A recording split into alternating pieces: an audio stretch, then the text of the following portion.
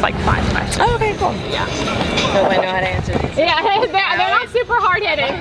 I'm always like, when you're at, you know when you ask something, you don't think of it, and you're just like, well. Yeah, it's hard, but I know you're gonna do it. Okay.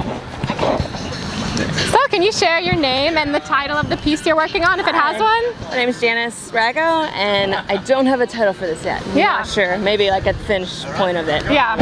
We've talked to a lot of people, and most are titling at the end. So yeah. Okay, good. No, it's like I'm not the only one. Yeah. Can you share the ideas behind the mural? Yeah, I do a lot of figurative work. I usually use a lot of oils, and I do a lot of kind of mixed media in the backgrounds. And I've been wanting, like, I dabble in spray paint, but I don't get really detailed with it. Yeah. So I'm kind of experimenting with this one, and I'm kind of doing more spray paint in the actual face itself and keeping it looser. I'm high detail, so I'm loosening up on it. So it's just kind of practicing and trying something different, like a different style on this. So I'm doing the figure. I have a diamond series that I do with like a lot of splattering of colorful paint.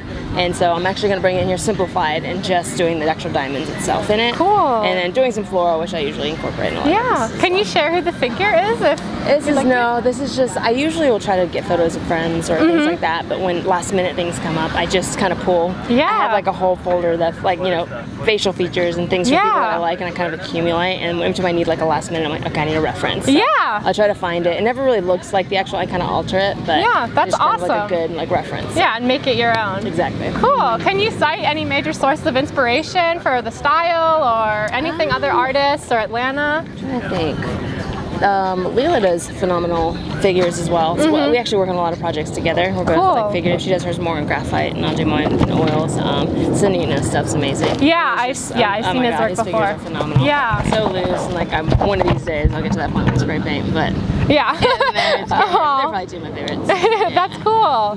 Why do you think muralism is such an important way for you to showcase your work like this? I think it's great because, especially the Beltline becoming so big, and Atlanta is becoming a city that people actually travel to and are moving to, especially the movie scene coming here. I think a lot of people actually seeing it, it kind of draws attention to who you are, like alongside social media. But I think it's great. I think people that live in the neighborhood, it's just colorful. Yeah. I don't know, I just feel like it makes the neighborhood just more homey feeling. Yeah. Than just having concrete blocks everywhere. For sure. And it makes your work more visible instead of being in a gallery or museum. Exactly. So it's a fun way for people that want, like in their businesses, if they want a certain type of art, they can just walk down here and just be like, okay, what artist do I want to try to contact and incorporate their work. So yeah, cool. Well, finally, why do you think Forward Warrior is such a cool approach to doing that mission, you know, all these artists together in one day? I think it's fun because, I mean, artists get so busy with like projects and things that you do that like we'll all meet up here and we all meet there at like 10 a.m.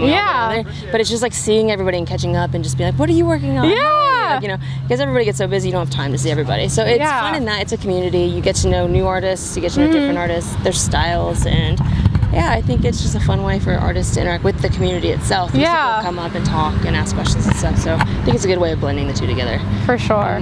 Awesome. Well, congratulations on being here, and thank you so much for your time. It was wonderful meeting you. Very nice meeting you. Thank you.